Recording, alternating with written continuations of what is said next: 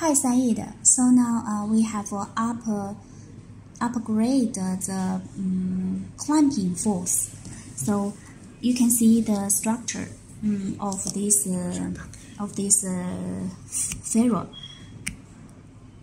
The V groove. This is the V groove. You can see that this groove is ceramic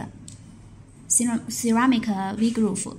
So we use this part and the V groove to put the fiber in the V groove, and the inside the V groove have the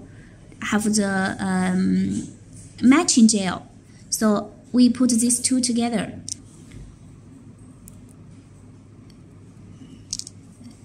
So this is the assembly crimping photo. Yes. Then the fiber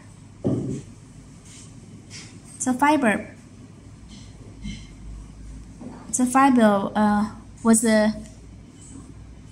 between the V groove and this part. We use this metal clip to clamping it, so we can adjust this metal part